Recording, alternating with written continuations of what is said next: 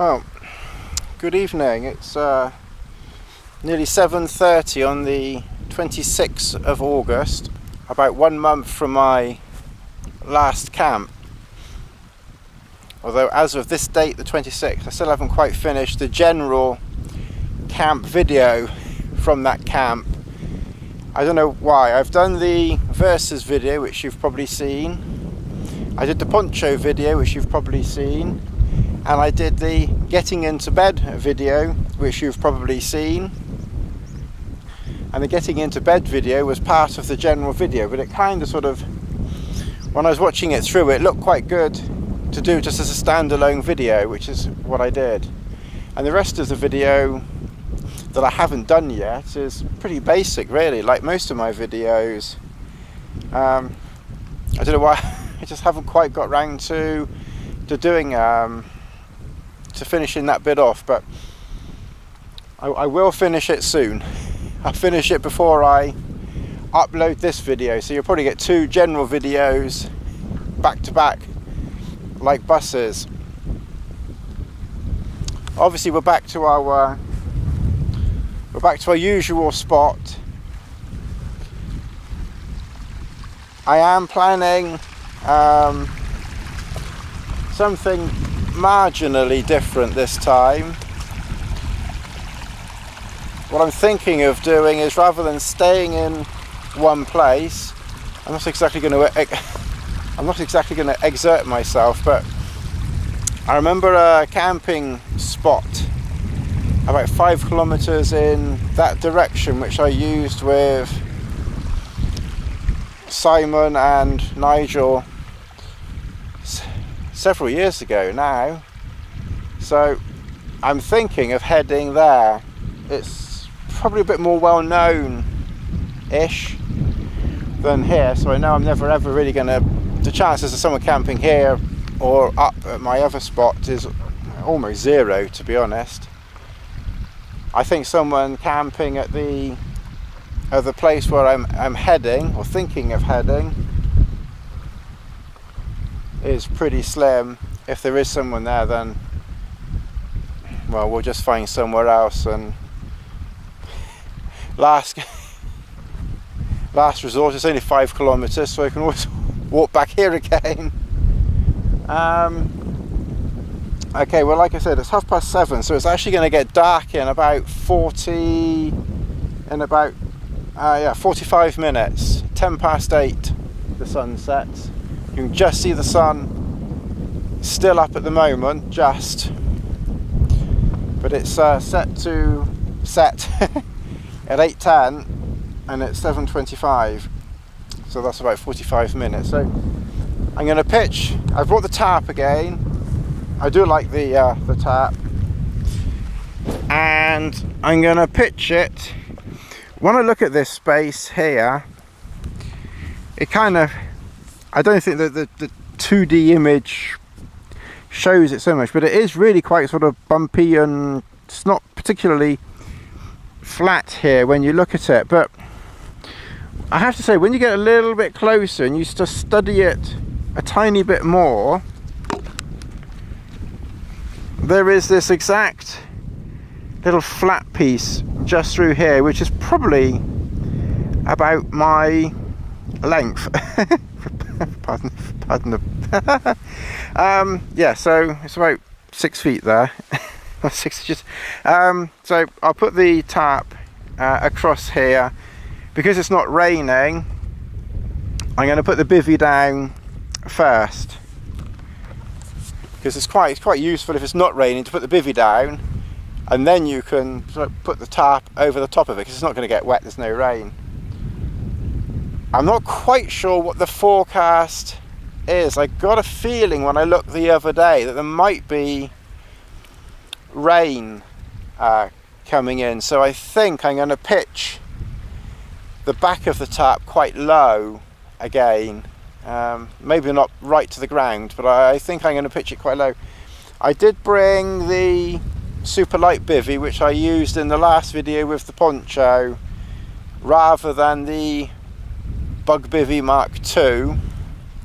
I was just thinking, if there is a little bit of inclement weather, It might just give a little bit more, you know, protection if I have the back raised up a fraction, but not necessarily, because it's not waterproof apart from the very, very tail end of it. But it worked quite well last time, so I just thought, well, I'm always bringing the Bug Bivy Mark II with me, so I was just thinking something a little bit different again. But I do like this MLD Grace Duo tarp. It's very light and really quite roomy, and I have to say, when pitched carefully, very spacious.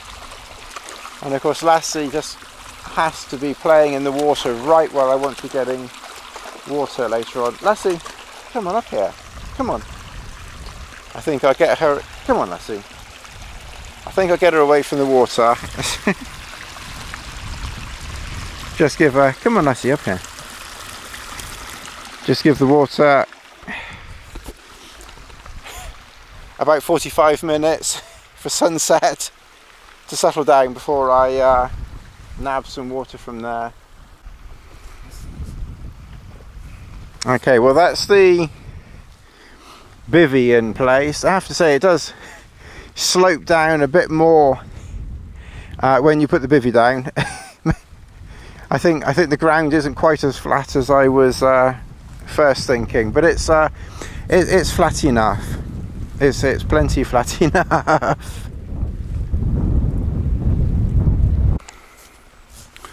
So what I do is I do a basic setup of the tarp.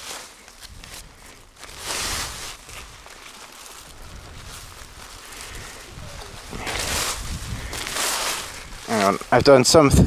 Hang on, we're going to have to do an edit here. I've put it, spot the deliberate error. I've pitched it sideways. 1 minute. Okay, well, I'd never done that before, so that was an interesting error. Okay, well,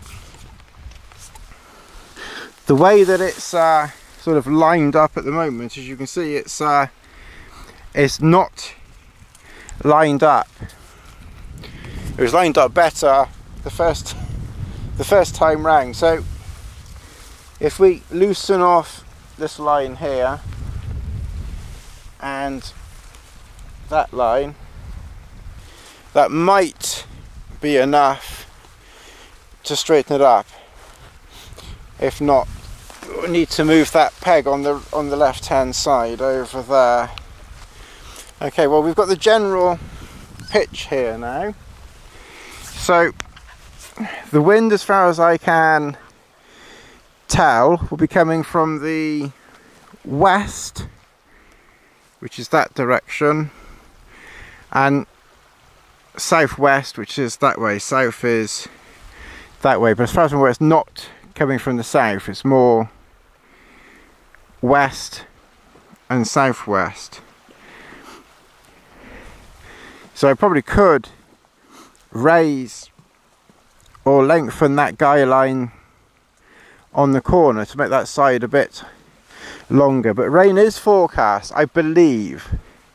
So I think it's worth keeping that side to the ground, as that's the, you know, the southwesterly and southerly side. These sides here are the northerly sides, so I've given this a long line to give height. The longer the line, the longer your extension, the higher it goes. Yeah, so you got that over there. And then obviously the back, I've not used a pole at all. I've basically used the land here. This area here, this particular pitch that I've used once or twice before, is really good, because where I put the bivy is in a slight dip, and then there's some higher bits of ground here which helps raise the back up without the need of another pole. So, and that's handy. And then I brought plenty of spare pegs with me this time, although I always usually have enough. But as I didn't have a pole or something like that, I wanted a ridge line on the inside for the bug bivvy hood in case it's needed. So I just put a peg down there, and then I ran a centre line through to here. And then all I need to do is to pitch out the two side pieces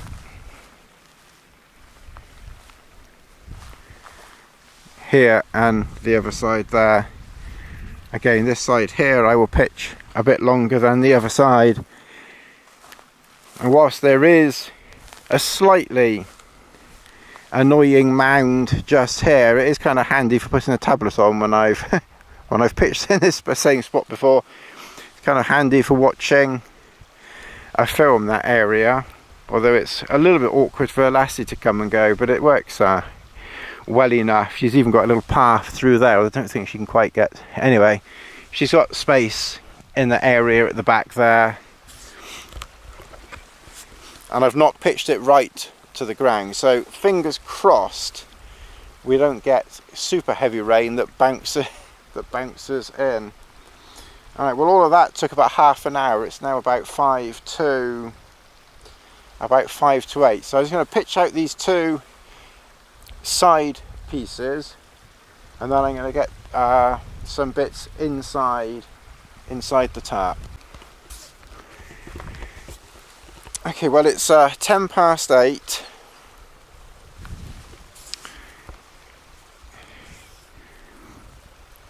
And Les has gone for an impromptu run. Okay, so we've got everything pitched. We've got the bivvy out, so I've put the airbed ready to blow up, and then the usual stuff sack full of nighttime stuff, basically quilt, leggings, socks, etc, etc, t-shirt, etc, etc. There's a fleece in there as well. So all my clothes are in with the nighttime, and also a down jacket in that separate bag there. As usual, I've got my wind shirt on, which I will keep on tonight as always. And I brought, this time I did bring waterproof trousers plus the kilt. The kilt is handy just as an emergency something. It's so light, it just takes up absolutely no room, no weight, and it was worth its weight in gold in that poncho camp. So I pretty much carry that with me, you know, pretty much every single trip. Maybe if I had a tent, I probably wouldn't bring it. But other than that, it's for these types of shelters, it's, as I say, it's worth its weight in gold really, because you can use it for so many different combinations. And I got my tiny bit of Cuban, which you saw in my last video, and again I will put that to one side of me, and that just gives, because the only disadvantage of, you know, the bivvy like this is there's very little room, you know, to put things. So it's handy to have another sheet of something just to one side at least. Okay, well, good morning everybody. You might notice a slight change. We haven't changed tents or anything like that, but during the night, and I say during the night, it did happen during the night, but I've only just lowered it, quite literally just in the last 10 minutes or so. And of course, in that time it's actually stopped raining, or the forecast does say more rain is due. But I noticed at around about, well, I was fast asleep. I think I went to sleep last night at about, I don't know, it wasn't late last night. I was very, very tired last night. And I think I must have fallen asleep by 10 o'clock, to be honest. I only started watching Iron Man 3, and I didn't even see much of that. And I think I put my head down because I was tired. And I think I fell asleep very early last night, comparatively. Normally I get here and I can watch a whole film or something, but for various other reasons, which I won't go into here, I needed some sleep, let's say, and I think I slept a long time last night. Anyway, so I woke up at about, I think it must have been about 7-ish, and I felt some sort of spots of rain on my head. So I didn't lower the tarp. I left the tarp the height that it was, but I rigged up the kilt as a door. Funnily enough, at that time I didn't have it rigged up here because this was obviously very high. I had it rigged up on this point here, and that actually gave me a lot of protection, because you can see the wind has decided to do, you know, almost quite a 180 on me, but you know, almost that, which of course it can do. That's the chance you take when you have a tarp. It doesn't happen that often, but it does happen from time to time. So that gave me a lot of protection, to be honest, and I slept then until, it must have been until just before 11, and I just think I just woke up naturally, and I just noticed at the top of the super light bivvy was getting, you know, some spots of rain on it as well, because obviously it just wasn't giving quite enough protection. It was a little bit too windy, and obviously some of the rain was coming around. So I thought, I better get up and get out and get that sorted out. And I wasn't quite sure how to go about that. I was thinking, do I need to put on waterproofs and coats and everything? Do I need to put my shoes on? And I will say, I thought, well, it is the end of August. It's not exactly, you know, winter and freezing, which is just as well, because I couldn't have done it otherwise. So I just went out barefoot, as I am now, with my effectively night clothes on, even though this is obviously wears by day as well, and just lowered it down a lot to the point now where it's you know, very, very low. Though the wind is still southeast, so it is still coming in this direction. The rain has stopped for the moment, but I think it's going to start again, and looking at the forecast, more rain is due. So unfortunately I do think we're going to get more passing this way before the wind does another 180 and decides this afternoon it's going to come from the southwest and the west. So we will just have to put up with it for a little bit. So I'm going to, so it's 11:15. I am planning on going for a walk later, but I haven't been awake long, so I'm going to have some breakfast and some tea, and then just sort of put up with this weather for the moment. I'm warm and dry. The kilt is keeping most of the inclement weather out. Yeah, and it's just starting to rain again now. So I think if I have a tea, I can hear Lassie. It doesn't matter about the rain to Lassie, you can hear her down, splashing away down there. Oh, what a funny dog. Oh, anyway. Alright, well, anyway, that's the report from this morning, that we had a late morning walk around, just lowering the tarp. I haven't pitched it brilliantly, that's why it's quite flappy and loose. It's not a perfect pitch or anything, but it's literally just for a few more hours, and then I'm gonna pack up and go for a walk. I'm far too tired and knackered and lazy to even think about packing up at the moment. Alright, I'll catch you again in a minute. Well, the weather has taken a little bit of a turn for the worst, and it's very wet now. Rain is coming in at force. it's a good job this isn't like at 1 o'clock in the morning, because then I'd be doing this in the dark. But if it had been night time, then I'd have lowered the tent down, or the tarp down that end, and I'd have got up the other end, and then just had to have done something inside. But this weather has really, you know, done a bit of a number on me today, but never mind. We're okay. I think we're okay. I put all my critical stuff in here. So critical stuff we've kept dry. Non-critical stuff is getting very wet, unfortunately, but when we get to the next camp we can pitch hopefully the proper way around and kind of like recover a bit. So, you know, even my rig, which has done, you know, quite a lot of saving, I think is pretty much, you know, met its max. I'm going to have to do a bit of an emergency pack up and get moving. Even Lass is looking a bit wet and not very happy over there.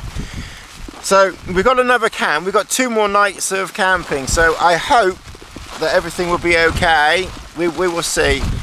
It's a good job it's daylight, not night time. Anyway, I'll catch up with you all a bit later on.